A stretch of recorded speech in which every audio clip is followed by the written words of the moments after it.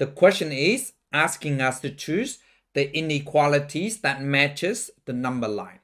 And we know that the number that further to the right, the largest is this, okay?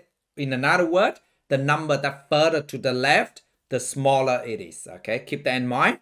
So question number 1, and if you look at this, we start from number 1 and it's going to this way, right? Pointing to 2, 3, 4, 5, 6, and so on. So we know that these numbers here, they're all greater than 1, correct? Because it starts from here and it goes to this side, okay? So these numbers here, 2, 3, 4, 5, 6, 7, and so on, they're all greater than 1. So we can write like this. So x is these numbers, okay? This is x. So 2, 3, 4, 5, 6 is x. So that means x is greater than 1.